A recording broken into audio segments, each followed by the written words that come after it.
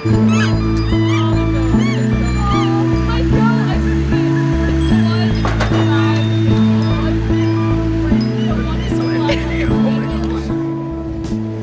what we do here is we have two entities here, the Las Vegas Farm, which sells stuff at a farmer's market, and then it goes, all of the monies that we gather here go towards feeding and caring for the animals. I retired from the military in 2007 and moved out here to Vegas. I started here at the farm probably 6 years ago.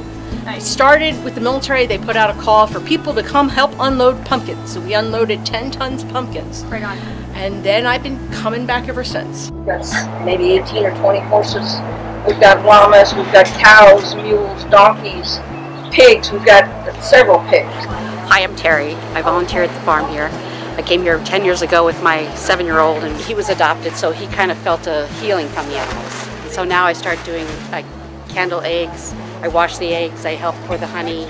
I feel like I'm helping somebody here. The last 10 years I spent here, it really built me up as an individual. It taught me many life lessons, like how hard you work can lead you to getting, you know, this far, and building up characteristics such as better leadership, knowing that any time during a struggle you can push through and stay positive about it. Yeah. And this farm has definitely been a major part of my life, and I'm really thankful to work here. We are going to ask you to show us what can they do to help? What can they do to volunteer? Like, these are all frightened, terrified, abused animals. These are animals that have really come from a frightening place. They had taken all of the horses in for roundup, but several of them were too weak to be able to get in, so they just left them there to die. Oh. And they said, yeah, I said, load every female in my species. So she started loading and loading and loading, and we ended up with 4, 5, 6 baby females. And she said, here's the bottle and here's the nipples, and I'll see you later. And I said, well, I can do this. That's what I do. I'm brushing her little butt. The butcher shop was in full glory, so I got in the Peachy Cruiser again. Up I went. We loaded all the moms and all the babies, and that's how we ended up with a whole bunch of goats. Be brave. Let's go. Let's go. There we go. But you have to be socialized so that they're not terrified.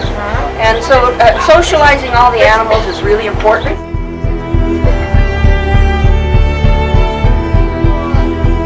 You're so nice.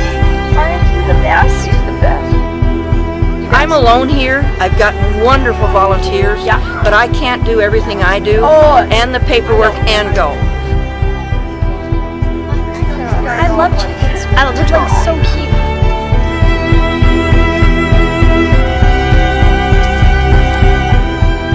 I would like to find 14 or 15 vets that would give me 4 or 6 hours once a year, and vet students can do it. If they had to pay staff, they couldn't be open. There's no way. It takes so many volunteers, and we can always use more volunteers. All right. The biggest thing we can always use is volunteers and donations. Perfect. Whether it's monetary or towels and sheets and Dawn dish detergent, we can use pretty much everything and anything you can think of we can use.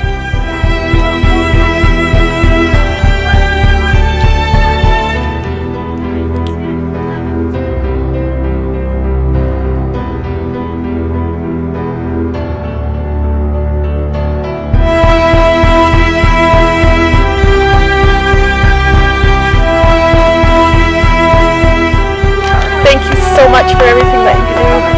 Thanks. It's been a very pleasure. A pleasure.